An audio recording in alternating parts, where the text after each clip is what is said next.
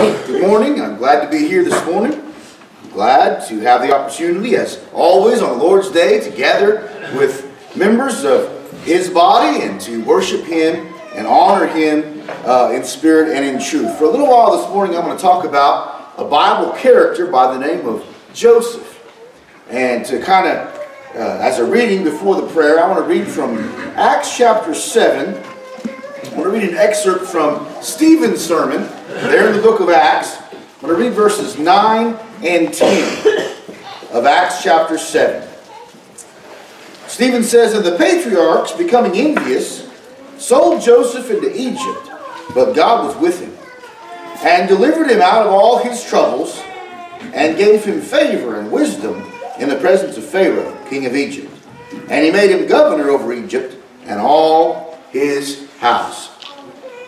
There's a lot of information about Joseph in the book of Genesis. We're not going to be able to talk about everything or learn every lesson that could be learned from the story of Joseph. And I hope that if you're not familiar with this story, that you'll go home and you'll read it and study it for yourself. But there are some points that I want to try to make. One of the main ones that we'll talk about after prayer is that I believe the story of Joseph teaches us some very important lessons about God's providence. About how God still works even today in our lives. We can learn about that from the story of Joseph. And also this morning, I believe that there are many similarities between the life of Joseph and the story of Joseph and the life of Jesus. And the way Joseph is able, even though things are not always good, even though he goes through some tough and some trying times, really it's because of him and through him that God saves, in a way, the world, but especially the Israelites. And so there's a lesson there, there's a picture there, I think, that God intends for us to understand about who Jesus is and how Jesus was able to save us from our sins. And then probably we'll finish up this afternoon or this evening and talk about the forgiveness of Joseph. Talk about the reunion between Joseph and his family at the end of his life. But that's kind of where we're going. And hopefully what I have to say will be edifying to everybody here. But before we go further, we want to pause in our service and go to God in a word of prayer. So please humble yourself in some manner while we pray.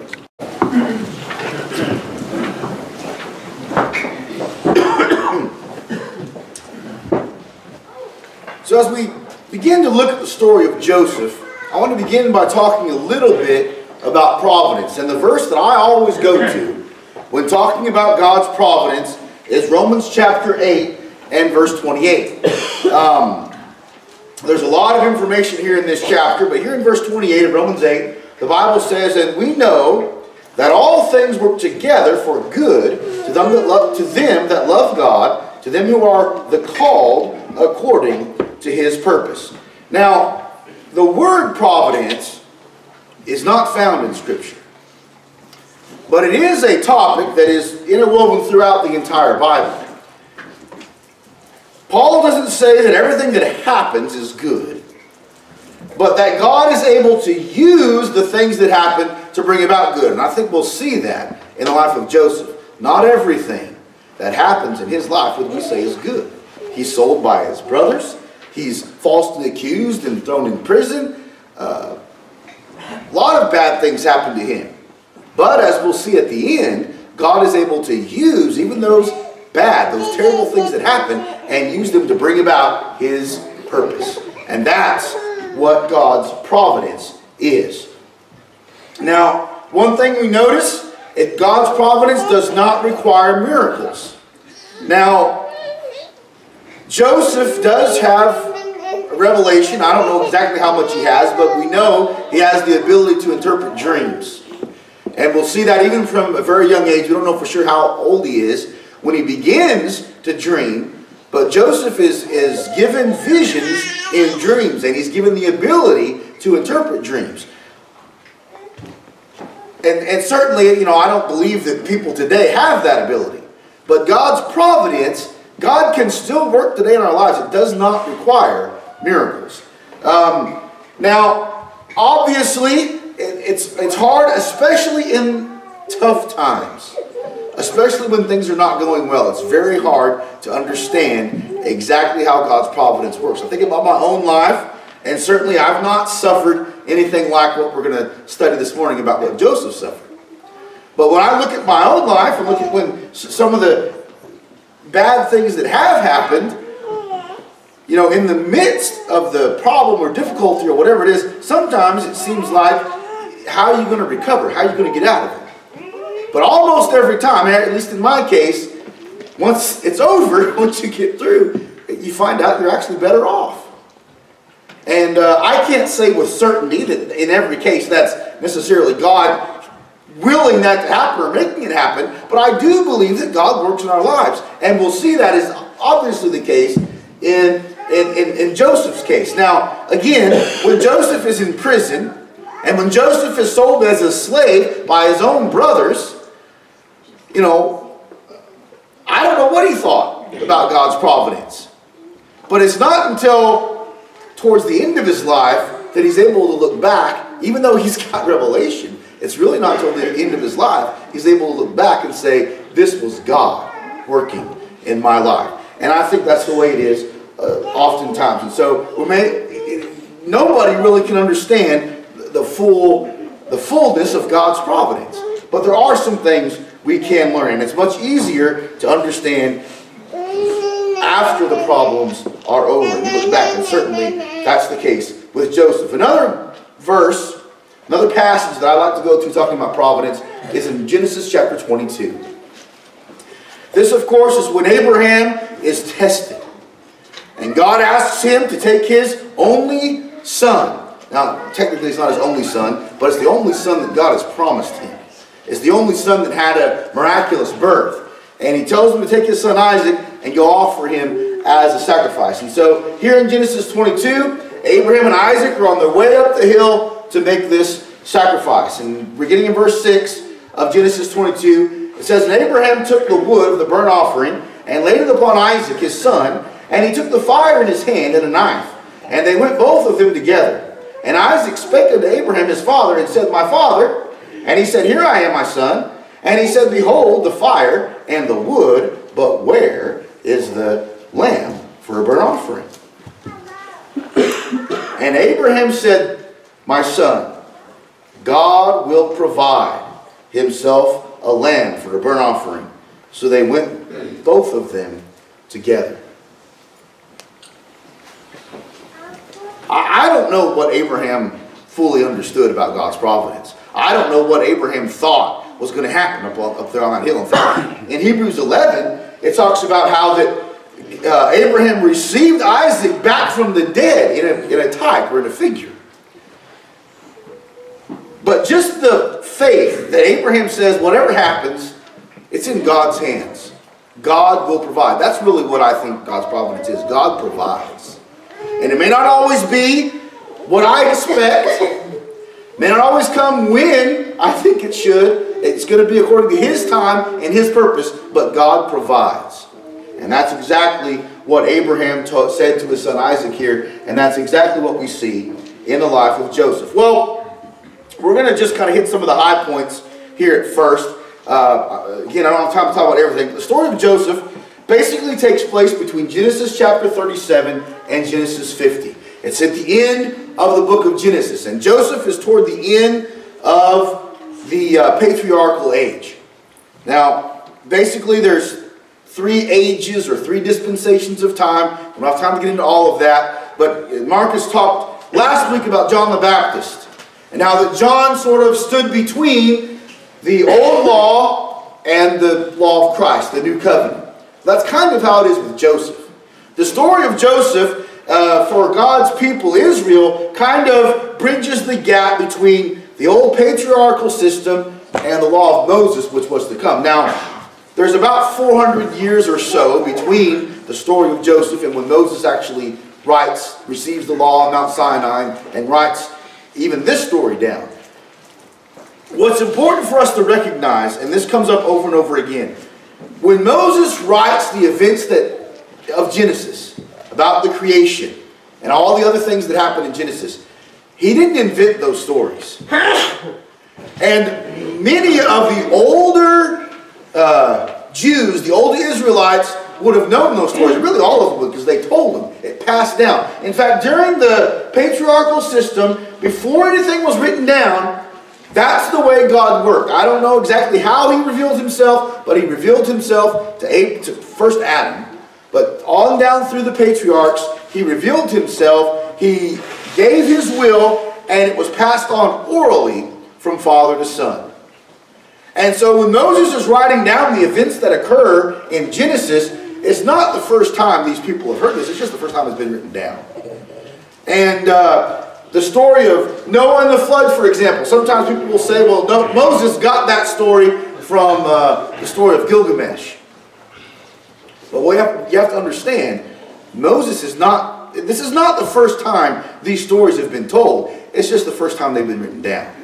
And so Moses is writing this down about 400 years after the events happened. He's writing this down as the children of Israel are wandering around in the wilderness for those 40 years after they leave Egypt, before they go into Canaan. And the story of Joseph explains how the Israelites got to Egypt in the first place. Why is it that they're even in Egypt, and why was it necessary for God to bring them out? That's how it would have applied to the Israelites when it was first given. But there's obviously many lessons for us as well. And Joseph lived a life of ups and downs, and really anybody's life is like that. Now we may not get as far as low as Joseph did. I've certainly never been thrown into prison because I was falsely accused, and although I guess that could happen, but we may not get as high as Joseph did. I mean, he's made second in command over the superpower at that time. Egypt is the world empire at this time. And Joseph is made second in command. But certainly all of us can identify with ups and downs, even if they're not quite as extreme as what Joseph experienced. Joseph is the son of Jacob and Rachel. And that's important, because if you know the story of Jacob, Rachel is really the wife he wanted. He was tricked, deceived by his father-in-law into marrying Rachel's sister, but Rachel really is the one Jacob wanted to begin with. And Joseph is the firstborn from that relationship.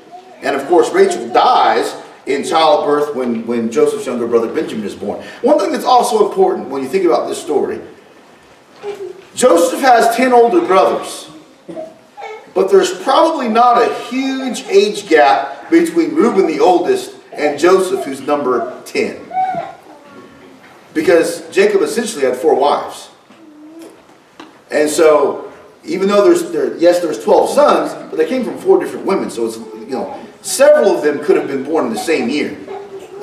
And so there may have only been a few years between Reuben and Joseph. And so the age difference is probably not what we would expect from our own experience, because there's 4 wives. But anyway, he's this firstborn son of Rachel, and he has 10 older brothers, 1 younger. And of course, as I already mentioned, you can read that Rachel dies in childbirth when Benjamin is born in Genesis chapter 35. Joseph is loved by his father. And this is part of the problem. Obviously, it's not wrong for Jacob to love Joseph. The father should love his children. But Joseph was Jacob's favorite. And again, if you know anything about this story, this has been a problem for this family in the past. In fact, there was trouble between Jacob and Esau, because Esau was Isaac's favorite and Jacob was Rebekah's favorite. And that led to problems. Well, I believe there's problems here because of this situation as well. Now, part of what happens, and there's a lot of things that we just can't talk about, but I do think a lot of the reason why there's a special relationship between Jacob and Joseph is not necessarily because Jacob chose Joseph as his favorite, but they share a connection. Because Joseph is a dreamer, and Jacob also was a man who dreamed. In fact, you remember when Jacob first leaves Canaan. He leaves Isaac and Rebekah. He goes back up there to Haran to find a wife. While he's on the way, he gets to Bethel, and he finds a place to sleep on the ground, and he has a dream. And he sees a ladder or a stairway that reaches from earth all the way to heaven. Well, Joseph, I get tongue-tied this morning, but Joseph also had dreams. In fact, one time, he has a dream that he and his brothers are out working in the field. They're harvesting some kind of grain, whether it's wheat or whatever it is, we don't know. But Joseph's sheave stands erect. And the sheaves of his brothers circle around his and bow down, paying homage to his sheaf. Of course, they don't need Joseph to interpret that dream. The brothers understand exactly what that means. Joseph is trying to tell them that one day they're going to serve him. His older brothers. Now, this is a time when, if you were the oldest son, that meant something. Now, I guess it still kind of means something today, but it was different back then.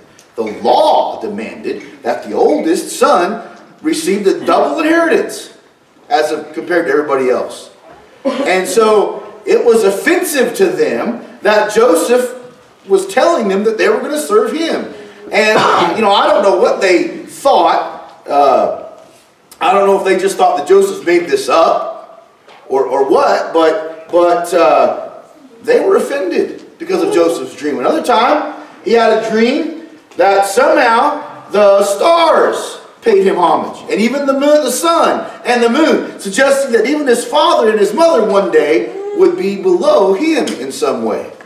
And again, they're offended. But the Bible says, when he had that dream, that Jacob kept it in mind, or Jacob remembered it. I think Jacob at least believed that these weren't just dreams, but that God was showing Joseph visions. Now, I don't guess, apparently his other brothers didn't understand that, but I believe that's probably what Jacob thought. Well, then there was the coat of many colors. And there's a lot of things we could say about that. I just want to leave you with a question. Why is there no tribe of Joseph? I'm not going to give you the answer.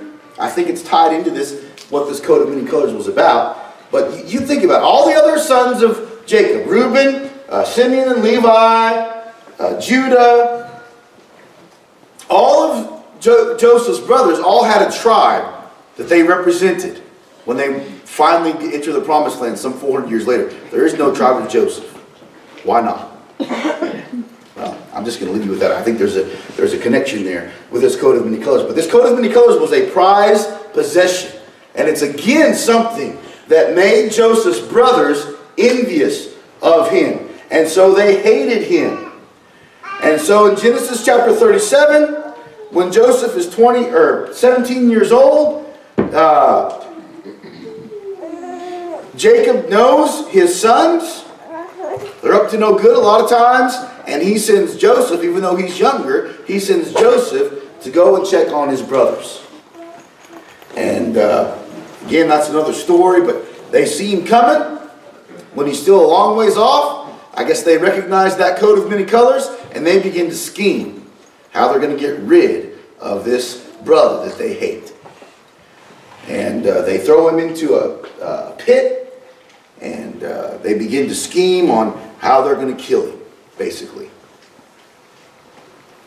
Eventually, though, it's Judah that speaks up and says, we don't have to kill him. In fact, we don't want his blood to be on our hands. Let's sell him.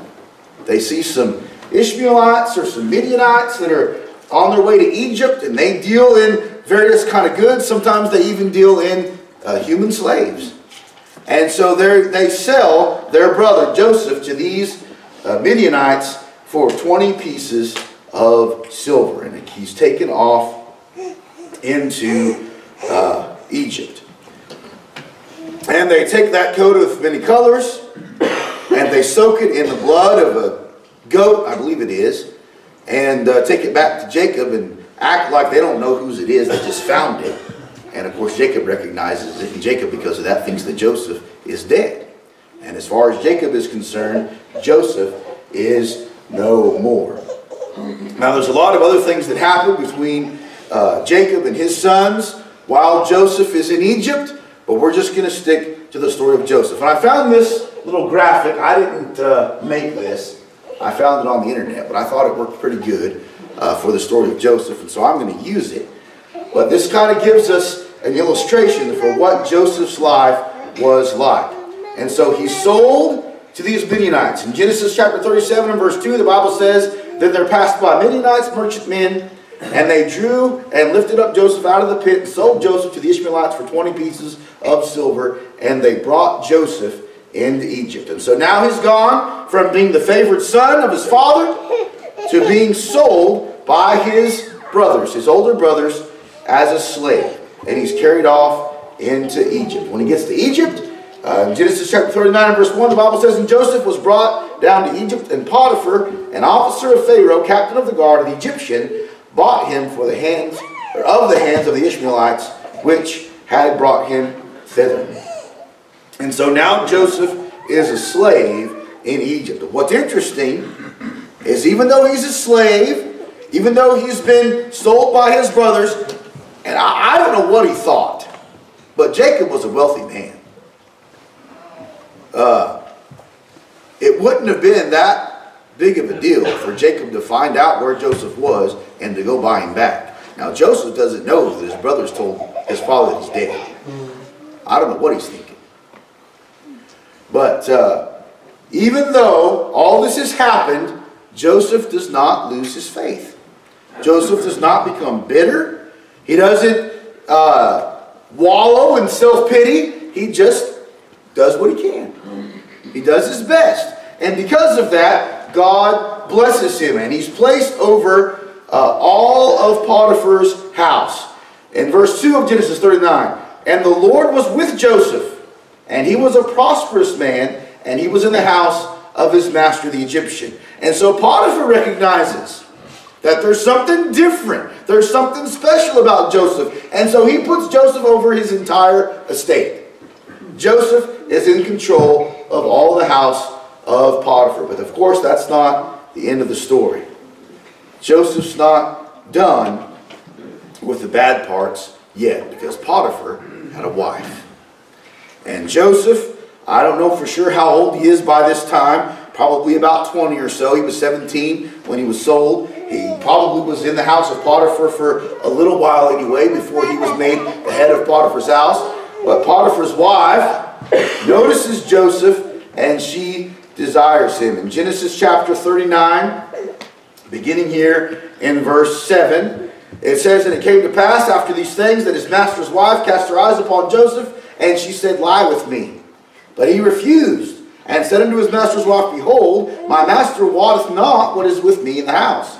And he hath committed all that he hath to my hand.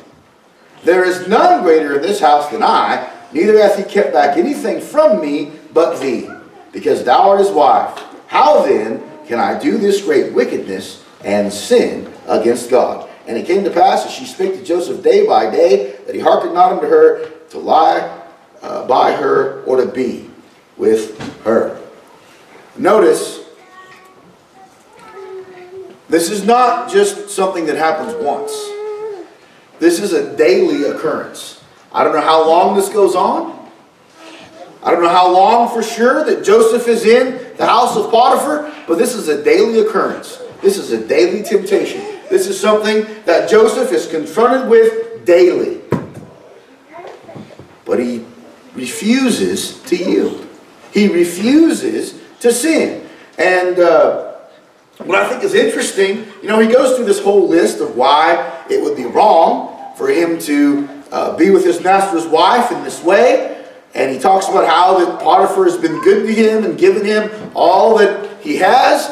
But he finally gets to the core of the matter there in verse 9. And he says, "How then can I do this great wickedness and sin against God?" Joseph understood that, I don't know what kind of a woman Potiphar was. I don't know for sure what all Joseph was thinking.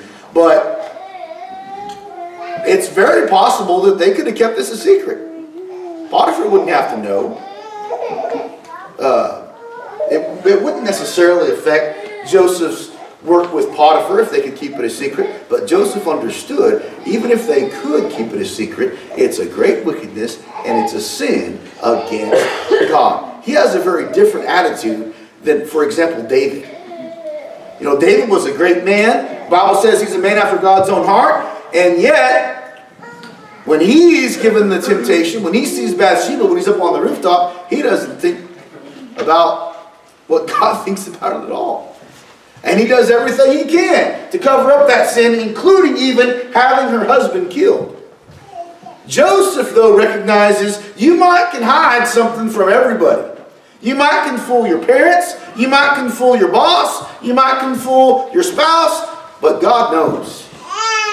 And this would be a great wickedness and a sin against God. Look at what Paul says in 1 Corinthians chapter 6, verses 18 through 20. He says, flee fornication. Every sin that a man doeth is without the body, but he that committeth fornication sinneth against his own body. What? Know ye not that your body is a temple of the Holy Ghost which is in you, which ye have of God, and ye are not your own? For ye are bought with a price. Therefore glorify God in your body and in your spirit, which are God's. Joseph understood this. Joseph understood that his body was not something that he could just treat however he wanted to, or do whatever he wanted. He was God's. And it was up to him. He had a responsibility to keep himself pure in the eyes of God. And that's still true today. Now I know that's unpopular. You know, fornication, all kinds of sexual immorality are glorified everywhere you look. Especially if you've got a TV. But God still considers it a great wickedness. And Joseph said, how can I commit so great a wickedness and sin against God? That must be our attitude today as Christians as well. And it doesn't matter what sin you want to put in there. We have a responsibility, as Joseph did, to keep ourselves pure. Well, you remember what happens. Finally, I don't know how long it takes, but finally, after Potiphar's wife is convinced that she's never going to have her way, she conspires to make everything, everybody's out of the house. It's just her and Joseph, and she does her best to seduce him, and he runs out. But he leaves his coat behind in her hands. And so when Potiphar gets home, she tells Potiphar that Joseph had tried to rape her. And she has this coat as evidence. And so here in Genesis chapter 39 and verse 20, it says, and Joseph's master took him and put him into the prison, a place where the king's prisoners were bound, and he was there in the prison. I wonder what Potiphar actually thought. Because he's the captain of the guard. Some translations say he's the chief executioner of Pharaoh. It's not a big thing, probably, to a man like Potiphar to have somebody killed, one of his slaves especially, if he thinks that this accusation is true. I wonder if maybe Potiphar wasn't really sure. But what's he going to do? He can't accuse his wife of being a liar. I don't know. Maybe it's just the providence of God preventing Potiphar from having Joseph killed. I don't know exactly how it happens. But anyway, whatever, he's thrown in prison. And this also kind of resonates with me in the current climate we live in. Current culture we live in. I don't want to minimize, sexual assault, rape. But it seems like every time you turn the TV on, somebody's accusing somebody else. And I don't know, maybe they're all true, and if they are, then people should be punished. But this is a case where Joseph is falsely accused. He's done nothing wrong. And this woman accuses him of rape, and he's thrown in prison. And again, he's done nothing wrong. He's simply done his job. He's done what he should have done. And yet, he's thrown into prison for simply doing what's right. But of course, God's still with him. Now he's been the favorite son of his father Jacob. He's been sold as a slave. Now he's a prisoner. But Joseph doesn't give up. Joseph doesn't lose his faith. He doesn't become bitter. Now he might have been thinking, you know, this is not fair. How can I, a good Jewish boy who's done my best to serve the Lord, how can I find myself in this condition? This is not fair. How could God allow a good person to be treated so bad? Is God unjust? Has God forsaken me? I don't know that Joseph asked any of these questions. If he did, he didn't spend too much time on them because he still did what he was supposed to do. He still did his best. And it's not long before the warden of the prison recognizes this. In fact, in verses 21 and 22 of Genesis 39, it says, "But the Lord was with Joseph." Now think about that. Joseph has been sold as a slave. He's been falsely accused and now he's in prison. And yet the Bible says the Lord is with Joseph. What's your attitude when things don't go the way you think they should? Have you ever been falsely accused? Have you ever suffered because of what somebody else did or what somebody else said about you? What's your attitude when that happens? I'm not saying that you know, any of that's good and that we should, you know, bad things don't happen, but we don't have a choice in some of that, but we do have a choice about what our attitude is, about how we react to those kind of situations. And Joseph chose to recognize, even in these bad times, the Lord was still with him. And he was still going to serve the Lord. But the Lord was with Joseph and showed him mercy and gave him favor in the sight of the keeper of the prison. And the keeper of the prison committed to Joseph's hand all the prisoners that were in this prison. And whatsoever they did there, he was the doer of it. And so I don't know how long Joseph's in prison, but it probably doesn't take too long for the warden to realize there's something different about Joseph. He's been falsely accused. He is not here because he deserves to be. He's a good man, and he is put in charge of the prison. Well, you remember what happens. There's a couple other men. He's in the prison with all other Pharaoh's prisoners. And there's a couple other men that he's in prison with, and they have dreams. One man had been Pharaoh's cupbearer or butler. And anyway, he had a dream that he couldn't interpret. Another man had been baker, Pharaoh's baker. He, I don't know what all he baked, bread and whatever, but they were, for whatever reason, they'd done something to offend Pharaoh and they're in prison. Well, they can't understand their dreams. They can't interpret them. They don't know. I guess they understand that they're different than just regular dreams, but they don't know what they mean. Well, Joseph hears about it. And he's able to interpret their dream. And he says, he tells the butler, the cupbearer, that his dream means that in 3 days he's going to be restored back to his former position. And he's going to serve Pharaoh. To the other man, he doesn't get quite so good news. He tells him that in 3 days, Pharaoh's going to have him killed. He's going to have his head cut off. And so, just like Joseph said, 3 days later, these things happen. Now he tells that cupbearer to remember him when he gets back in service of Pharaoh. He tells him, you remember that I'm here, not because I've done anything wrong, but that I was sold by my brothers back in Canaan. I was falsely accused, and that's why I'm in prison. You tell Pharaoh that I'm here, and I don't deserve to be. But of course, like often happens, in the story of Joseph, things never going to turn out the way he thinks they are, I guess. The butler goes back and serves Pharaoh and forgets all about it. Until 2 years later, in Genesis chapter 41, Pharaoh has a dream. Pharaoh dreams 7 cows come out of the Nile River. And they're the best cows he's ever seen. They're fat. They look good. He's never seen cows like these. And then 7 other ones come out, but they look like they're about to die.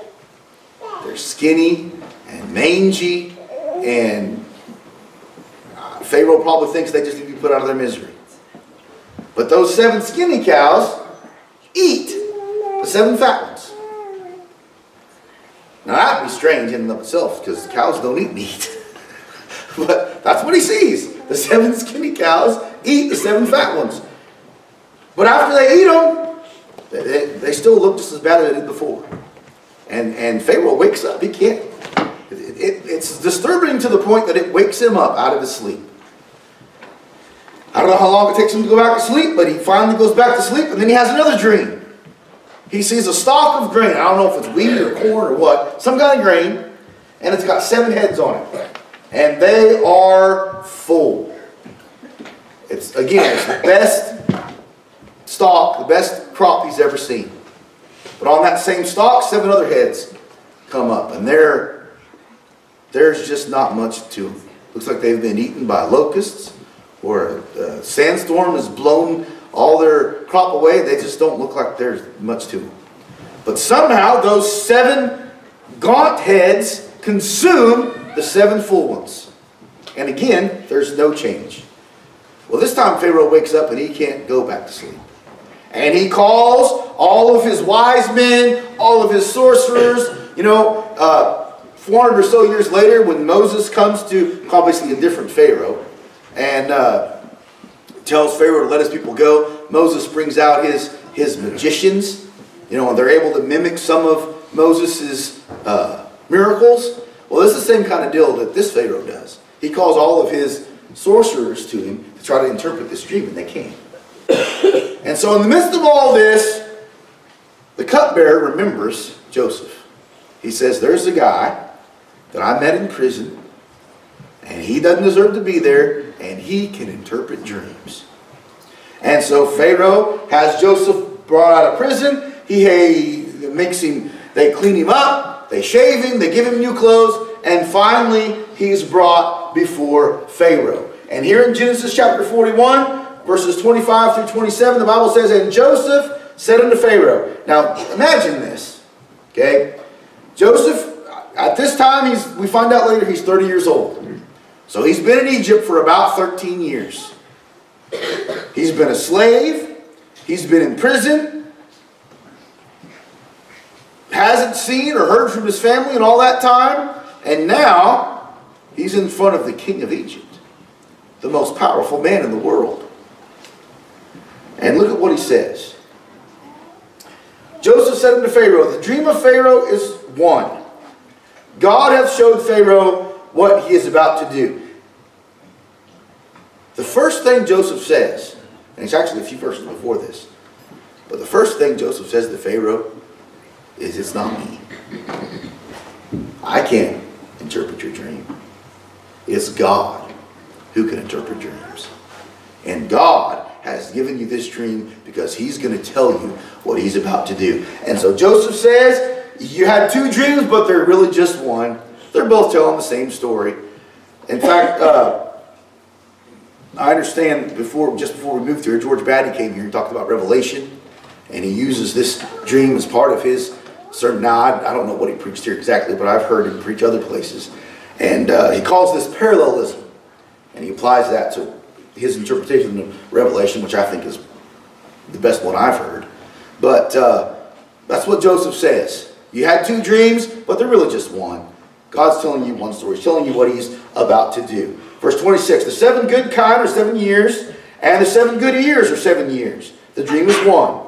And the 7 thin and ill-favored kine that came up after them are 7 years. And the 7 empty ears blasted with the east wind shall be 7 years of famine. And so what Joseph tells Pharaoh is that each one of those cows and each one of those heads of grain represents a year. And you're about to have 7 good years. Not just good years, the best years you've ever seen. There's going to be so much crop, so much harvest. there's going to be more than you could ever use. But just behind those 7 years of plenty, there's coming a famine. And it's the worst one you've ever seen. It's going to be like those 7 years of plenty never happened. And so he says, what you need to do is you need to set up a system. You need to set up some officers in charge and fix a way to store 1/5 of the harvest over the next 7 years. That way when the famine comes, you'll have plenty left over. And you can survive the famine. And so that's what Joseph tells Pharaoh. And Pharaoh responds in verses 38 through 40 of Genesis 41. And Pharaoh said unto his servants, can we find such a one as this, a man in whom the Spirit of God is? And Pharaoh said unto Joseph, for as much as God has showed thee all this, there is none so discreet and wise as thou art. Thou shalt be over my house, and according unto thy word shall all my people be ruled. Only in the throne will I be greater than you. And so what happens? Because Joseph is able to interpret this dream, really it's God, right? God through Joseph interprets this dream. Pharaoh says, now I'm going to make you ruler over all of Egypt. And that's where we're going to end the story here this morning. We'll finish the rest of the story this afternoon, where Joseph is reunited with his family. What I'm going to do with the rest of my time, which is just about gone, is talk about some of the ways that Joseph is similar to Jesus. Because here now Joseph has gone from being the favorite son of his father, to being sold as a slave, to serving time in prison, to now being made ruler over basically the entire world. Egypt is the only world empire at this time. It is the superpower. And Joseph is made second in the command over that entire empire. Now, think about that in reference to Jesus. Jesus is the Son of God. John says, in the beginning was the Word, and the Word was with God, and the Word was God. Jesus has always been. And yet he left heaven to be born of a virgin and to live as a man. And then he was crucified on the cross. And now he is being made ruler over all rulers, king over all kings. Paul says in Philippians chapter 2, beginning in verse 5. Now, I can't hardly talk about this with first saying this.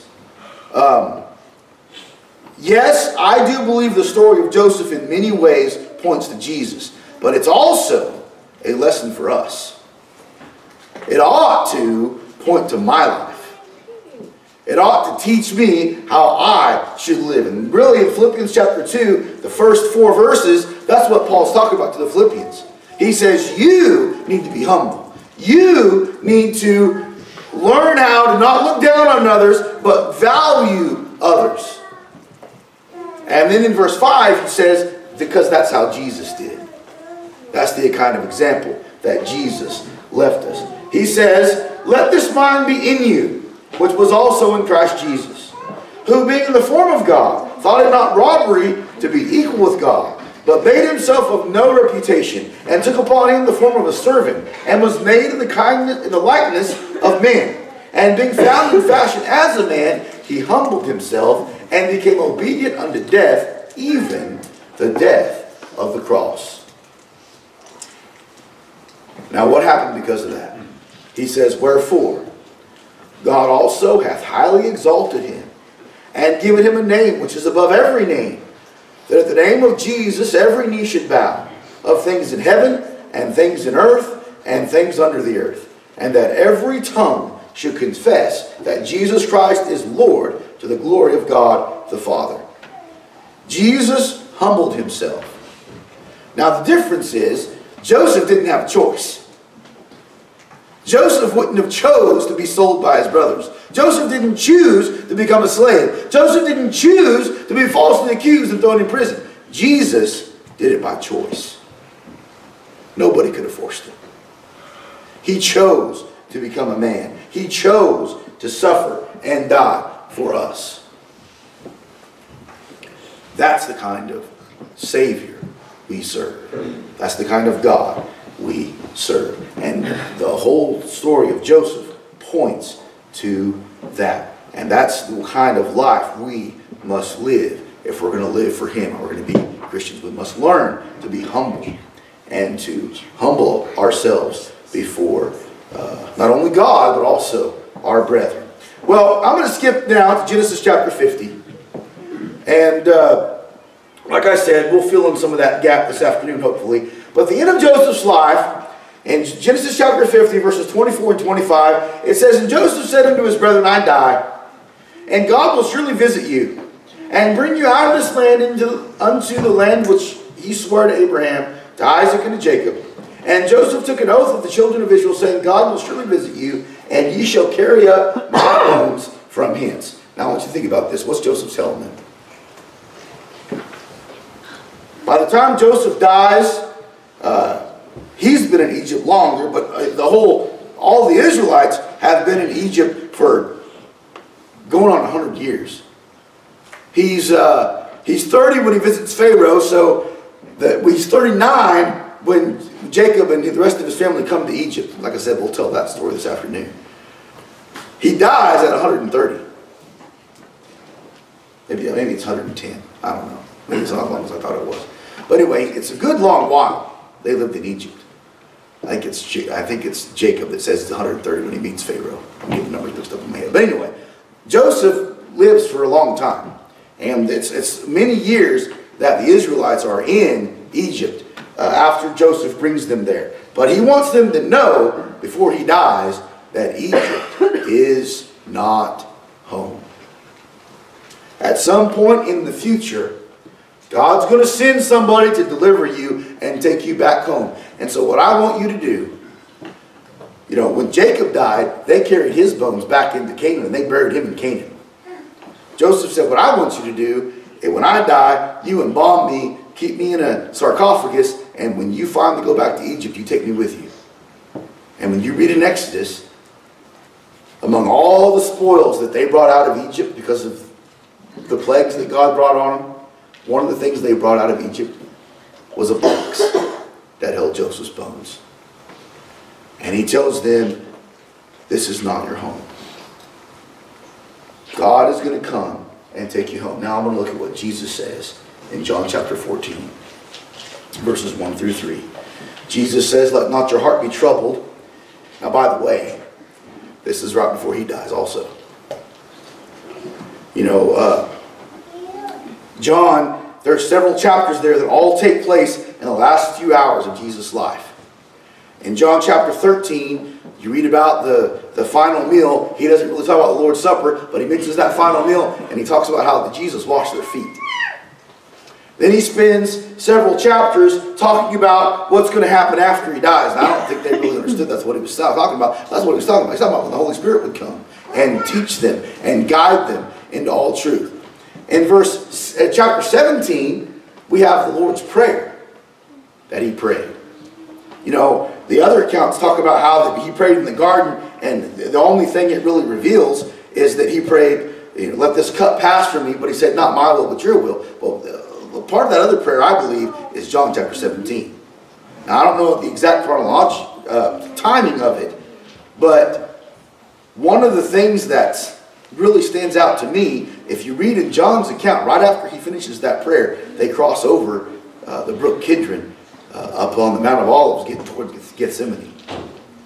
And so during all that time, and I don't have time to talk about John 17 this morning, but that all is about the same time when Jesus is suffering because of what he knows is coming. Well, this is not much before that. It's the same night. In John chapter 14, he knows he's about to die. He says, let not your heart be troubled. Ye believe in God, believe also in me. In my Father's house are many mansions. If it were not so, I would have told you. I go to prepare a place for you. And if I go and prepare a place for you, I will come again and receive you unto myself, that where I am, there ye may be also. Notice, like Joseph, some of the last words that Jesus said before he would die is, this world is not your home. I'm going over yonder, and I'm going to prepare a place for you. And then I'm going to come back. And when I come back, I'm going to take you home. That's pretty much the same message Joseph had for the Israelites at his death, and that's what Jesus wants each one of us to know. And I just want to leave you with that point. That's where I want to go. That's where God wants you to go. And that's where I want you to go also. And because of Jesus, not because of how good I am or how good any of us are, none of us deserve it, but because of Jesus, we can go there. Because Jesus chose to give up his life in heaven and to humble himself as a man and to die on the cross, we can go there. If we will just put our faith in him, and if we'll live for him. The lesson is yours. Hopefully what I've had to say has been edifying. Of course, we never close.